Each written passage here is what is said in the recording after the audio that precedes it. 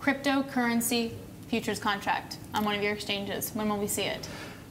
I don't know. I think there is a trend here that we can't ignore, in my mind. So I don't discount it. It's early days. There is something about technology today that many people are more comfortable with it than they are with the institutions of government and society that I grew up with. People put more faith in a guy named Satoshi Nakamoto that no one has ever met than they do in the US Fed. You know, that's an interesting trend that I don't think you can ignore. People in your city avoid getting into a taxi that's been inspected, that has a medallion, that's been certified, and will get into a car with a nameless driver because that person has 3 thumbs up. And we don't know whose thumbs they are, we don't know how they got there, but there is this comfortableness with technology that you can see. It's and coming. It's coming. I wouldn't rule out anything around currency. What's going on, guys? It's K-Dub here with another episode of Crypto Zombie. Shout out to everyone that's been liking, subscribing, and commenting. So it's the weekend. We are seeing the weekend dip. Not that bad of a dip. But if you did happen to look at the charts yesterday, or you went to, especially CoinMarketCap had a little bit of an issue with Tether. So any of the coins that were tied into Tether were showing massive increases, so everybody was getting super excited, and then obviously we come back to reality and everything is in the red. So Bitcoin took over 5.5% hit, so obviously the altcoins are, you know, double feeling it. Whatever happens to Bitcoin tends to translate a lot heavier into the other alts. If we look at what's up today, we see it's Coin with 35.20%. However, I will say that it's only on one exchange, and it's only doing $95,000 worth of volume, so that's a very, very easily manipulated cryptocurrency. In fact, it's already pulled back since I brought it up before. So you're probably wondering, what's up with the intro? What's going on? You know, where's our funny introduction that we usually get? Well, that was actually Jeff Sprecher, and he's the CEO of ICE. And I know a lot of people have been talking about it lately. A lot of people have been hearing about it, so I'm not going to tell you what you already know. But the interesting thing is that that particular interview was from 4 months ago. So you could clearly see that there was a lot of interest in cryptocurrencies, especially from Jeff himself. So if you guys don't know what it is, I'm just going to let them explain it. So this is basically what's going on in a nutshell. So literally just as I uploaded it, they instantly hit me with this copyright issue, so I'm not going to be able to play that. So I'm just going to leave the link in the description and you guys can watch the video yourself. That being said, back to the video. So that's basically it in a nutshell. Obviously, I figured just let them explain it because we went over it last night in the live stream and I spoke about it briefly yesterday, and let's be honest, it's on Twitter, it's on every YouTube account, it's on Steemit, everyone's talking about it, but it is a really big deal. And the thing that I like is how Jeff Sprecher looks at it and how he realizes that times are changing and people do view things differently. I loved his example of how you don't want to get into a car with somebody you don't know, but yet look, we do it all the time with Uber because, well, they have a good rating, so right? We trust them. So he says Bitcoin would greatly simplify the movement of global money. It has the potential to become the first worldwide currency. The move will see ICE not only launch a physically settled Bitcoin futures product, but also custody crypto assets directly and help merchants such as Starbucks, which has already signed on to the platform as a partner, accept digital assets such as Bitcoin for everyday payments. And the other thing too is interesting is if you go over to ICE's website, you notice that they do have a cryptocurrency data feed. So the feed actually has a lot of other cryptocurrencies as well. You can see Bitcoin, Bitcoin Cash, Dash, EOS. It even has Neo, Omise Go, right? So there's all these different ones. So I mean, that's not saying that it's going to that has any effect on what they're doing, but these are the ones that they already have a data feed for people to actually look at if they're interested. So obviously you could see that they are at the forefront of pushing this forward. And the one thing that I want to talk about too is when we speak about tech, and things don't move as fast as we want them to, or we have certain expectations, you have to look at things like this article, for example. You know, this was posted. It says, as Apple passes $1 trillion, you may recall that in 1980, Massachusetts barred sales of the IPO, deeming them too risky. And this is actually a screenshot from the publication, and it says, Apple Computer set to go public today. Massachusetts bars sale of stocks as risky. I mean, you know what I'm saying? So even things like Apple was, deemed risky at one point. So that's something also. But then in other news, you want to talk about other really awesome adoption and bringing more possibilities to the masses. Now, currently, Coinbase Custody says they're planning support for 40 cryptocurrencies, although I do have to correct this article. I'm pretty sure it's only 37, but who's counting, right? So anyway, they say that Coinbase announced that it is exploring the addition of many existing and forthcoming crypto assets for storage only. So that's something to consider, and we'll be working to add them as quickly and safely as possible. So you're looking at the Coinbase Custody. So you're not going to be able to buy these, but you'll be able to store them on Coinbase as a wallet, which is better than nothing. But the company also says that, you know, none of these are guaranteed and they're simply just exploring the option. So you can see right here, basically, this is what they are. This is the official a release of it right here. So if you zoom in, you know, you can see they have a lot. They have Icon, Ontology, Tattoo, which I have to say, I've heard a lot about that. The one thing I don't really like necessarily about that company is they constantly send me emails all the time asking me to, like, so I don't really like that approach. But anyway, you have Vechain, Foam, which people have been talking about as well, Hedera Hashgraph, as well as EOS, Monero. Neo would be awesome. I think that'd be totally cool. Tezos, Vechain, Nem. Yeah, so there's a whole bunch of possibilities. So it doesn't really mean anything, guys. It just means that it's going to essentially be a custody.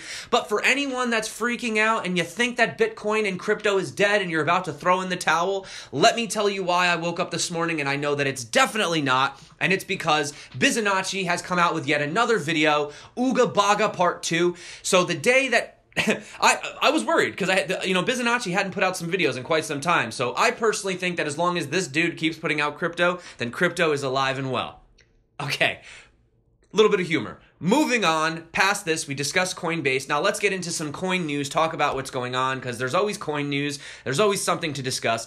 So you have Vechain introducing the drug and vaccine traceability solution. So obviously you know that China's been facing a bit of an issue recently with their tragic vaccine scandal, where it was recently discovered that Chinese vaccine manufacturers provided hundreds of thousands of faulty and falsely documented vaccines to Chinese school children, which is really terrible to hear that. So basically, in Vechain's drug and vaccine traceability solution, highly sensitive IoT devices capture and record to the Vechain Thor blockchain all data included in vaccine manufacture and transport, including getting vaccines from manufacturers, storage facilities, cold chain distribution, hospitals, and even usage. While ensuring the reliability of the data source, Vechain's solution also eliminates the potential risk in the whole process and ensures that vaccine records are immutable and permanent. So there you guys go. Real world use cases, and these are things that we definitely need because we can't afford any more of these tragic situations that are happening. It's very, very unfortunate what happened over there as well. And then I also want to move on and talk a little bit about EOS. So Dan Larimer proposed a way that he could lower the capital cost of using the EOS network. So this new system would allow users to delegate bandwidth to each other. The idea is similar to the proposal outlined in the original EOS-IO white paper. The ability to delegate bandwidth implies the ability to rent unused bandwidth. From this, token holders have an opportunity cost associated with not renting their unused bandwidth, the post had mentioned. So according to Dan Larimer, the next step is creating an efficient rental market, including price discovery and liquidity, ensuring that the resources are available always at competitive price. Moreover, this market will allow holders to lend their tokens at a fee. It will be in exchange for loss of some liquidity for the loan duration. However, it is to be noted that there's no risk of losing any capital to the lender. So that is just a proposal from Dan Larimer. We also have, coming out of Neo, 60 plus dApps have been deployed on the NOS, Neo operating system, whatever you want to call it, during the developers event. So this is really awesome. And the thing is it's just the test net. It's not even the main net yet. So it's really cool to see the community coming together and developing. That's the one thing I love about Neo is the developer community is so tight knit. And it's really awesome to see them actually using it. And on a side note, since we're on Neo, I just wanted to let you guys know that the travala switcheo trading competition has 7 more days to go. So, you know, obviously they have first prize 17,500 AVA, second 12,500, and third 7,500. So if you want to get involved in that, that's something you can get into. Also, you have IoTeX partnering with Lineable. So to kind of key in on the significance of this partnership, Lineable is a hardware company that builds smart wearable devices to keep families safe and connected. They partner with telecom giants around the world to connect their products, which offer SOS alerts, location tracking, geofencing, and health monitoring. So kind of like an Apple Watch in a sense, you know, or like a Fitbit or something like that, but with their own unique use cases. So Lineable is going to use IOTEX's blockchain to ensure full privacy of user data, including the geolocation health, and to securely share verifiable user data with third parties such as research institutions to pre-diagnose medical conditions. IOTEX and Lineable hope to connect over 1 million Lineable devices to the IoTeX blockchain next year. Also, talking about Vertcoin. So Vertcoin is a coin that we used to talk about a lot last year. They had a lot of that. Remember when we were going through the whole ASIC mining thing and they were really big? We were talking about Groestel coin and Vertcoin, and everybody was, all those ASIC resistant coins were kind of pumping. So, well, it was those, and then it was also SegWit coins, right?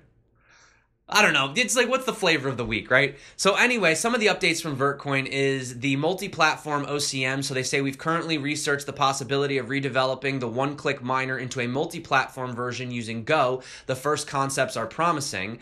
Also, we've introduced a new streamlined website that includes a simple video showing new users what Vertcoin is about in simple to understand visual language. The goal of the new website was also to more effectively communicate and inform everyone about Lit and Litbox. So Lit, which is the Lightning Network implementation that's being worked on at MIT's Digital Currency Initiative. They say a lot's been happening in Lit over the past month, including the implementation of hash-time locked contracts, a complex and important ingredient to building multi-hop payments and off-chain atomic swaps. They go on to say a lot more. I'll drop a link in the description. They're also starting to do a bit of a marketing campaign. So, yeah, to kick things off, you're welcome, guys. I didn't even know that. So, there you go. Everything that's been happening. So, hopping into some crypto news super quick. So, you're seeing that BitHum is now allowing withdrawals. They've reopened withdrawals and deposits again. So, obviously, there was that issue at the end of June. They said hackers had stole around 30 million. Then they kind of reclarified and said it was closer to 17 million due to ongoing participation, support, and cooperation of cryptocurrency exchanges, etc. So, long story short, it's open. We're good to go. Check it out if that's your thing. Also, we have renewable cryptocurrency mining is the future. So this article goes in to discuss how we can actually combat against this whole argument against proof of work being a terrible waste of electricity, etc., etc. So now you're seeing a lot of mining farms. So you have Hydro Miner, Golden Fleece, individual miners, and Estonian wind farms all popping up. So they're using wind and water and other renewable resources as well. So this, in a sense, would make it completely feasible. I mean, if you could use natural, recurring resources that wouldn't harm the environment, wouldn't, overuse electricity, and be able to mine the Bitcoin, then essentially, yeah, there you go. I mean, it's really not complicated, guys. I mean, we're going to have to figure out a way around this. We have to work together as people to figure out a better solution, and they're already starting to do that. So that's awesome. And before we go, guys, I just wanted to say that this was on Reddit. It says, this coffee is sold in thousands of stores all over Switzerland. Collect your cryptocurrency code under the cookie, which is right here, which I have to say, guys, coffees come with cookies? In Switzerland? You need to get on that coffee cookie boat, America. Anyway, so you enter your code, and then you get your own cryptocurrency. So basically the cryptocurrency, it's more of like a coupon, whatever. Some people are dissing it, saying, oh, I wouldn't want this to be my first introduction to cryptocurrencies. But guys, I think any introduction into cryptocurrencies is good. Who cares if your first crypto you ever buy is like cryptocurrency coffee points or cookie points, right? I mean, it doesn't matter. As long as you're getting involved, you're learning to use it, and you're having that experience, whether it's Bitcoin, Ethereum, Litecoin, or, cookie cryptocurrency points. To me, it doesn't matter. As long as people are getting involved, they're using it, and they're really seeing what it's like to get involved with crypto. So that's my 2 Satoshis on it. Don't want to go on too long today, guys. There's no reason to drag this on all day. It is Saturday. It's the weekend. Go out, enjoy yourself, have a fun time. Pretty nice day out here, a little bit cloudy, kind of sunny. I might try to go out and enjoy myself as well. That being said, guys, thank you so much again for coming back to the channel. Everyone that's been liking, subscribing, and commenting, you guys are awesome. You're the reason that I do this every single day. That being said, my name is K-Dub. This is Crypto Zombie. Until next time, stay crypto, and peace out.